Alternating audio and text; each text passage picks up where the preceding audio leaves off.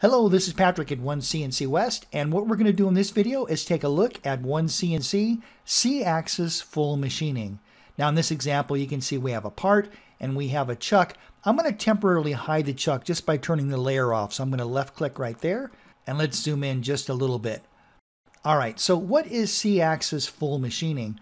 Well, this is where we're going to take a ball nose end mill or a bull nose end mill, and we're going to make a cut that's collinear or parallel to the Z-axis, and then we're going to rotate the part whatever degree we want, and then the tool's going to make another pass, again, parallel or collinear to the Z-axis. Let me demonstrate. The first thing you want to do is head over to the NC Manager, left-hand mouse click on Set Machining Axis, and make sure that you have C-axis full selected, which we do. So we're going to click OK to that.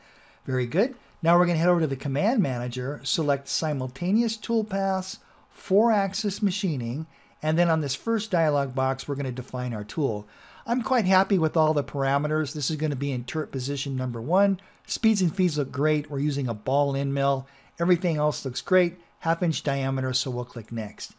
All right, so here are the actual parameters for the toolpath. Now the first two parameters, A and B, this defines an envelope along the Z-axis to contain the toolpath. So we have to supply two parameters. Now for B, that's at the front of the part, so I might start with 0 for that. We're going to say 0 for B, and the A is just how far along the Z-axis do we want to go. In my example, we're going to use -5.4. Okay, that looks great. Now having said all of this, if you want to, you can use this option called Calc Extents, and what that's going to do is OneCNC will scan the solid model, and based upon the dimensions of the solid model, will fill these parameters in, as well as other offsets. Let me give you an example. If we go with Calc Extents, I'm going to say for length offset, that's the distance along the Z-axis. I have that set to 0, and diameter offset, that's going to adjust these parameters down here.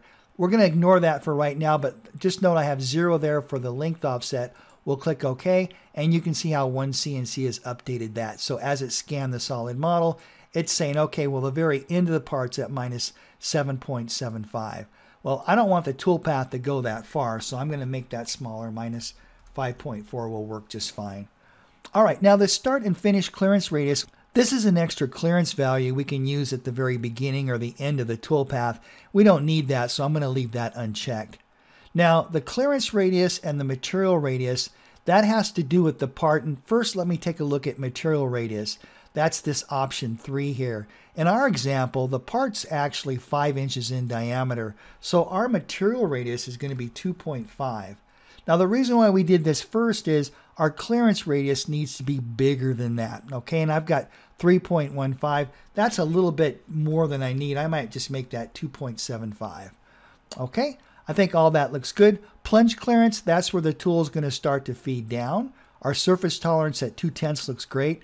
Leave for finish, I'm going to say 0 because, again, this is going to be a finish pass. Maximum step over, don't need to worry about that because we're making passes along the Z-axis. So we don't have to worry about maximum step over.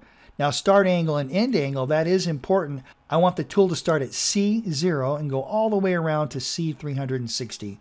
That looks good. Now here's the incremental angle. I'm going to make that 2 degrees. I think all that looks great, so let's click Finish on that and let OneCNC generate the toolpath.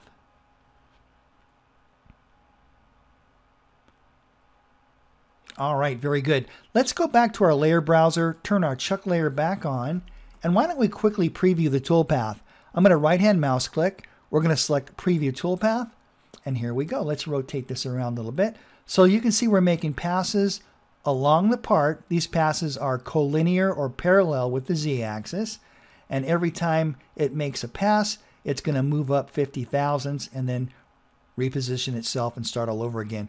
Now this is actually a zigzag pattern. We can change this. Let's right-hand mouse click on this. Let's go to Edit Operation. And I'm going to quickly move through here. We'll click Next. And down here where it says zigzag, I'm going to uncheck that. We'll click Finish. Let OneCNC generate the toolpath. That looks good. Let's take this into preview now. So preview toolpath.